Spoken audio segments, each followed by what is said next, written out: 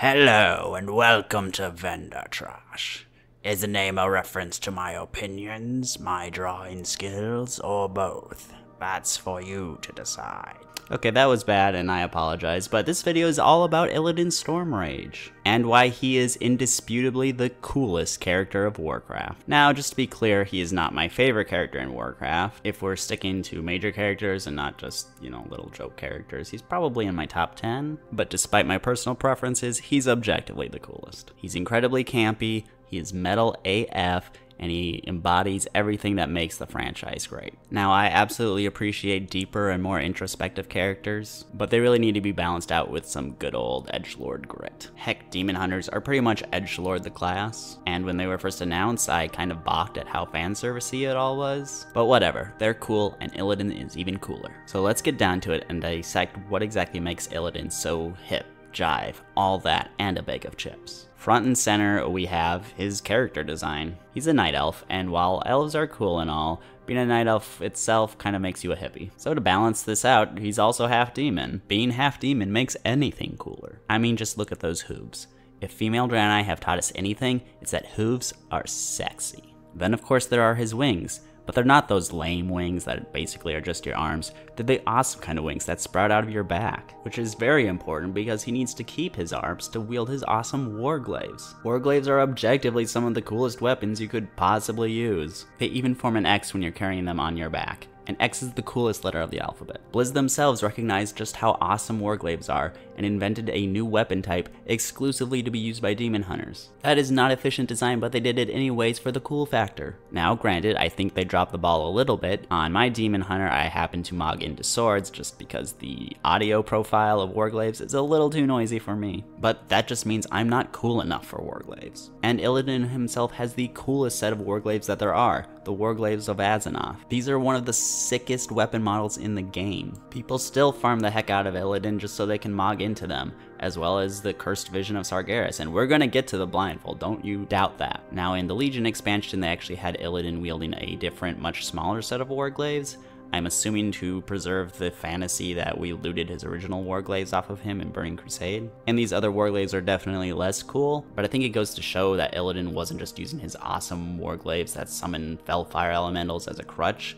He was awesome on his own. Those things were just the garnish. But yeah, let's circle back to his eyes. Illidan was one of the rare night elves that was born with golden eyes that symbolized that he was destined for greatness. Now this is certainly kind of cool, but not cool enough, so he got a wicked cool upgrade when Sargeras burned out his eyes and gave him spectral sight as a replacement. Now this did make him blind to the, light spectrum, but blind characters are inherently more cool. Just look at Toph from Avatar: The Last Airbender. She's a 12-year-old girl and the coolest character in that show. And now Illidan gets to make a bunch of blind jokes. It's actually a win-win. And of course he gets to wear his awesome blindfold as a result. And of course there's the fact that he runs around shirtless. This would be justified by his physique alone, but he also has some sick tats, yo. Glowing green fell tattoos, no less. This guy's whole design just exudes sex appeal. And you don't have to take my word for it. Take Sargeras's. What did he want with Illidan in Legion? His body. When the Dark Titan himself wants to use your body as his vessel,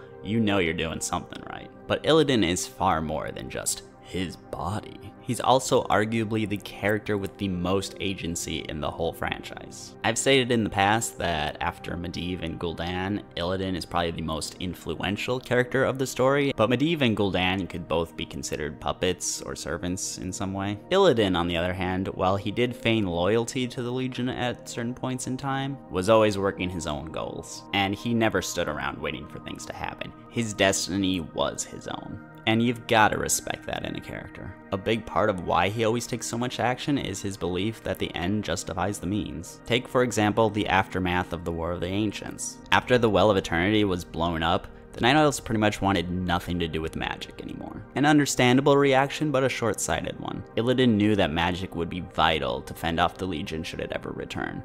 and so he happened to save 7 vials of the well's water. He used several of these vials to create a new well of eternity from which Nordrassil would grow. Then 10,000 years later, after Tyrande freed him from prison, he was tasked with driving out the Legion forces from what is now considered Felwood. Illidan learned that to do this he would have to destroy the skull of Gul'dan that was powering the corruption, and that by tapping into the powers of the skull itself, he himself could power up. This would of course shift him closer to demonhood himself, but he considered that worth it. Then, in the Frozen Throne, he acquired the Eye of Sargeras from the Tomb of Sargeras, and attempted to use this to shatter Icecrown and the Frozen Throne by basically causing a worldwide earthquake. Admittedly, this was at the behest of Kil'jaeden, but it was serving to destroy a more immediate threat in the Lich King. And possibly the biggest example was at the end of the Tomb of Sargeras raid. After slaying Kil'jaeden and making their way back to the Broken Isles, it's revealed that Illidan used the Sargera keystone to keep the portal open, which meant that Argus was hovering in the sky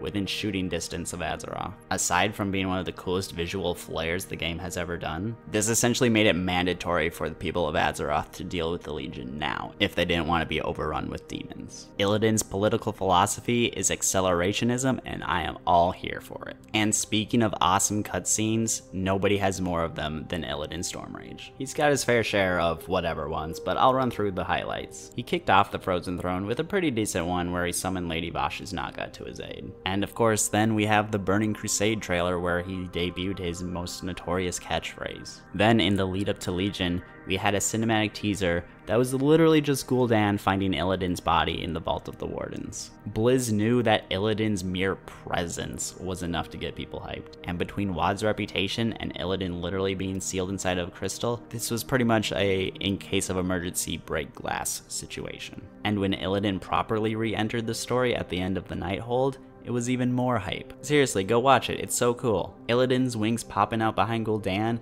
was such amazing flair. And Gul'dan had to know he was screwed at that moment, which he was. Illidan disenchanted him with fell energy on the spot. This was both poetic justice for Gul'dan because he killed Varian in the same way, and a certain kind of ironic because Illidan gained a good chunk of his demonic powers by consuming the skull of main universe Gul'dan, and now he's the one killing alternate universe Gul'dan. How often do things tie together that neatly in WoW lore? Then of course there's the aforementioned Tomb of Sargeras finale, and it just keeps going. At the start of the 7.3 quest, as they're preparing the Vindicar to travel to Argus, Illidan has a nice little heart-to-heart with Velen. It's a bit tense, but as I mentioned in my Priest-Racials video, I love the Illidan-Velen dynamic. Illidan really comes across as a jerk at the start here, but the two of them really come to respect each other. And shortly into Argus questing, we have Rejection of the Gift. And this seriously had to be one of the top 5 Warcraft moments ever. It was so edgy and perfect. And if you don't fully appreciate it, let me paint you a picture for the situation we were in back then. Throughout all of Legion up to that point, we kept getting quests from Zira, basically hinting that Illidan was going to be some prophesized child of light and shadow, that there had been visions of him leading the army of the light as some light-forged individual himself. Everybody in the community hated this. They were going to ruin Illidan by making him something that he's not, and this cutscene shattered those fears. Not only did we get to see just how zealous the light and its followers could be, but we get to see Illidan laser beam Zira to death, Zira being pretty much the highest tier light aligned individual we had seen up to this point. And he was entirely justified in doing this. It was perhaps a bit extreme, but he wasn't given a lot of options. And more than any other scene, it's a testament to Illidan having his own agency, controlling his own destiny. And heck, even when Turalyon charges him for it, Illidan just stops his sword with his bare hand. Afterwards, everyone's pretty chill with Illidan. They understand why he had to do what he did. And then there's the last of Illidan's cutscenes, for now, that comes at the end of the Antorus raid. It's him resolving to stay behind at the seat of the Pantheon to serve as Sargeras' jailer. The exact mechanics behind this are pretty ambiguous because obviously Sargeras is way more powerful than Illidan, but presumably if the other Titans did need him for anything, they could provide the raw power while he provides the martial prowess. And of course we get the final touching moment between him and Velen, just bros being bros. Now another great thing that comes out of these cutscenes is Illidan's many catchphrases. You are not prepared. Sometimes the hand of fate must be forced. I am my scars. My destiny is my own. I have sacrificed everything. What have you given? Okay, that last one isn't Illidan specifically, but it is Demon Hunters, and close enough. He also just has some great banter. Like in Cathedral of Eternal Night, which I know everybody ran non-stop in Legion. He and Maiev need to team up, and he tells her to posture if you must, Maiev. But for now, do what you do best and follow me. Like, dang, son. And then as you're walking up to Agrimar, Velen starts talking about how demons would sooner pluck out their eyes than gaze upon the world soul of Argus. Illidan's just, who could ever imagine such a sacrifice? So Illidan's not only cool, he is freaking hilarious. Now, that's not to say that Illidan doesn't have his flaws. Every great character does. Frankly, he's very arrogant, pretty much always believing that he knows the best path to victory. In that vein, he also winds up being very rash, not always thinking things through as much as he probably should. And along with tending to assume he knows best, he can get quite obsessive. If he has a goal, he will stop at almost nothing to obtain it. Case in point, him using the Eye of Sargeras to earthquake the whole world. And his obsession extends to his interpersonal relationships. While he does respect Tyranda's choice and doesn't interfere with her relationship with his brother Malfurion, it's been over 10,000 years and he still has this weird fixation with her. It's a little creepy and very unhealthy.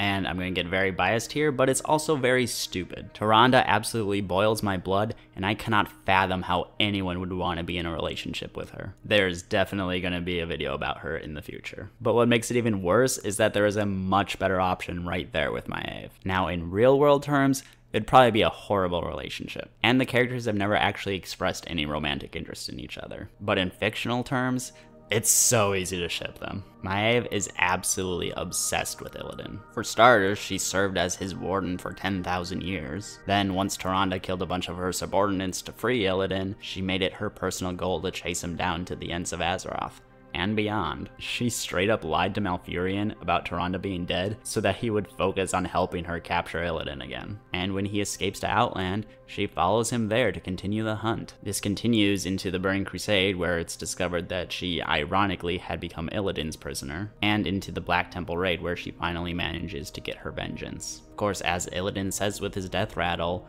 the huntress is nothing without the hunt, and Maiev herself acknowledges this. In the novels, in the interim period between TBC and Legion, she goes kinda cuckoo, though by the time Legion rolls around, she's kind of got her head back on her shoulders. At any rate, despite her obsession with hunting down Illidan, she displays a lot of the same personality traits that he does. She believes that she knows best and gets hyper-fixated on her goals, not really showing concern for the consequences. And yeah, in Legion they do start begrudgingly working together for the greater good. This is most obviously seen in the aforementioned Cathedral of Eternal Night dungeon. Unfortunately, we didn't really see Maiev in the Argus patch. I believe her voice actress had to take a break because she had damaged her vocal cords. So we did wind up getting robbed of any potential farewell between her and Illidan. But it's just fun to imagine. Like, they have one of the best enemies to lovers set up. Give the people what they want, Blizzard. Also, just a fun fact, their voice actors also do Gaara and Tsunade in Naruto. But yeah, all in all, I just want to say that Illidan is an amazingly awesome character.